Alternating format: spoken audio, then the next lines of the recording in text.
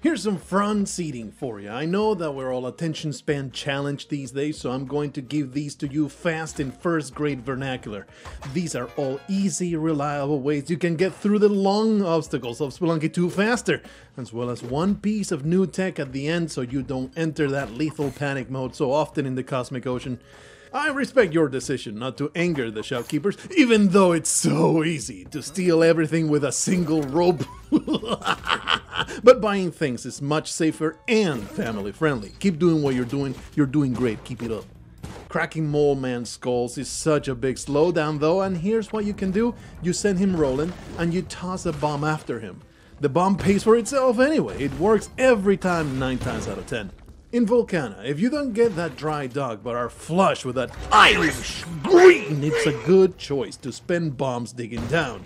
It takes about 8, often less if you aim for the powder kegs. You can automate the entire Olmec fight for a much faster and safer kill whenever that shortcut just doesn't cut it. The first phase is faster this way, going in and out of the gap, but your method works well anyway. Keep doing what you're doing great, keep it up. The second phase, that's where the new tech comes in. Go like this, and then like this, and then this, and this, until you reach the bottom. The same thing, nothing is random here, it's very easy. Do it once and you'll learn it forever. You do need some way to jump high to do this, either a jetpack, spring shoes, or the uppercase D, lowercase mk. Phase 3 is scarier, but if it were easy, everyone will do it. If you make Olmec stomp down on the edge of the tile, one of the aliens will be blocked, and you'll only have to worry about the other one. And the alien coming out is so well telegraphed, a dialed pro player like yourself will have no trouble timing a stump. Just make sure to hold the jump button when you stump so you jump out of range every time.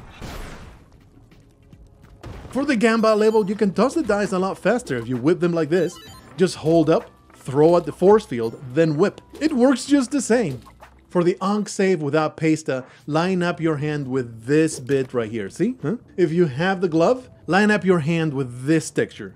There you go. 4 bombs quick, down the rope, and then up right after the bombs go off.